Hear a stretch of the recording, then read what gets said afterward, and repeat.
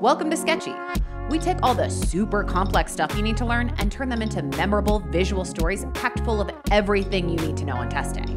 Click the link in the corner or description to try for free for 7 days. Now let's get to it. Bienvenue. This chapter is all about pulmonary dead space disease processes. What is dead space, you ask? Glad you asked. Pulmonary dead space refers to the parts of the lungs that are ventilated, but not perfused. Pulmonary dead space is made up of 2 sections: anatomic dead space, which refers to the large airways that don't participate in gas exchange, like the mouth, trachea, and bronchioles, and alveolar dead space, which refers to alveoli that don't have any blood flowing through their pulmonary capillaries. Alveolar dead space is what's affected by pulmonary dead space disease processes. Speaking of bienvenue, welcome to 18th century France. Our setting for this sketch will be the French Revolution. You know, where the bourgeoisie traveled to the cities and obstructed the movement of the aristocracy. Kind of like the most well-known pulmonary dead space disease process, and the focus of this sketch, pulmonary embolism. A pulmonary embolism occurs when material from one part of the body travels to the pulmonary arterial circulation and gets stuck there.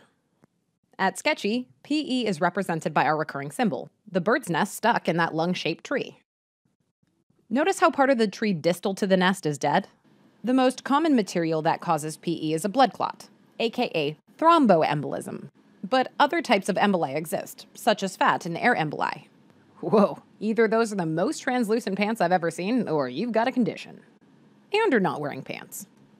Either way, let those, pants remind you that most PEs arise from deep vein thromboses in the proximal lower extremity veins, the iliac, femoral, and popliteal veins, to be precise.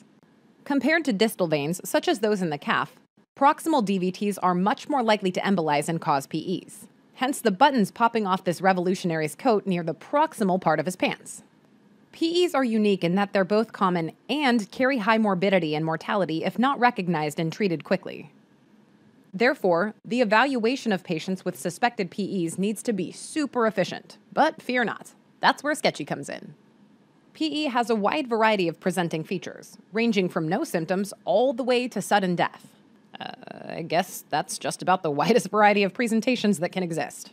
Anywho, the most common presenting symptoms in PE are acute dyspnea, represented by the puff of air being blown by this royalist, pleuritic chest pain, represented by the shark tooth necklace he's wearing across his chest, and cough, represented by this other royalist hacking up a lung. Not a good time to be an aristocrat, I guess. Beyond those 3, another symptom you've probably heard of is hemoptysis, represented by this bloody rag. While it's relatively rare, the presence of hemoptysis raises the likelihood of pulmonary infarction, which occurs when a smaller peripheral embolus occludes a peripheral pulmonary artery. Hemoptysis and chest pain occur in patients with pulmonary infarction due to the intense inflammatory response elicited by the infarcted lung tissue. The risk factors for PE are identical to those for deep vein thrombosis, so make sure to ask about a personal or family history of blood clots, cancer, recent surgery, travel history, clotting disorders, or hormone therapies. You know, all the stuff we covered in our sketch on DVTs. Haven't seen it yet? Head on over to the cardiology unit to check it out. The pathophysiology behind these risk factors involves Virchow's triad: stasis of blood flow, endothelial injury, and hypercoagulability. So we've brought back our broken down 3-wheeled V-chair as a reminder, currently being used as kindling for this fiery roadblock. Probably not its intended use. With the history out of the way, let's move on to the physical examination for PE. Some of the earliest clues you'll find in a patient with PE can be seen on vitals. The most common vital sign abnormalities in patients with PE or tachypnea, represented by the clock medallion worn on this royalist's chest, tachycardia, represented by the heart-shaped pocket watch he's holding up, and decreased oxygen saturation, represented by this glowing red ring that looks suspiciously like a pulse ox.